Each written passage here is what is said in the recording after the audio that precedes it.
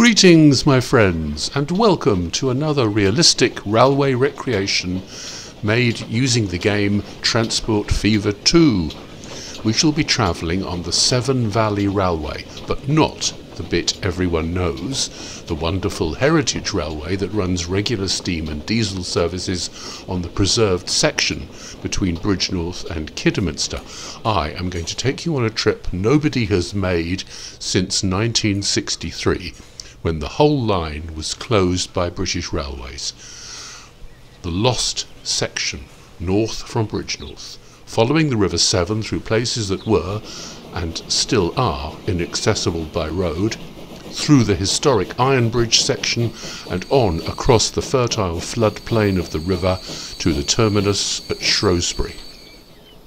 The railway was built in 1862 and was part of the Great Western Railway. 64 kilometres of track connected Shrewsbury to Hartlebury, with a branch to Kidderminster.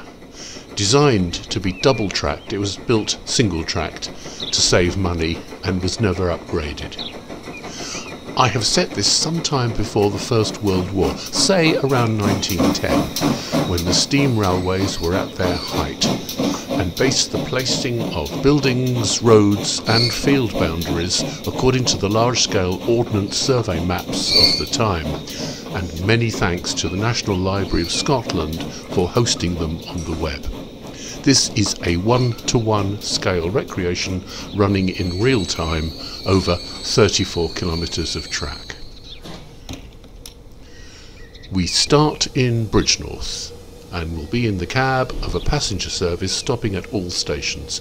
Our journey in this video terminates at Linley, the next station.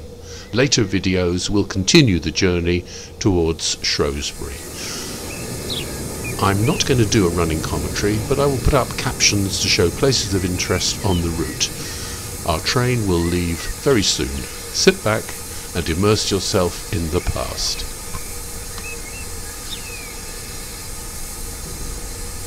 If you like the video, don't forget to give us a like, and you can subscribe to the channel to keep in touch with anything I might do in the future.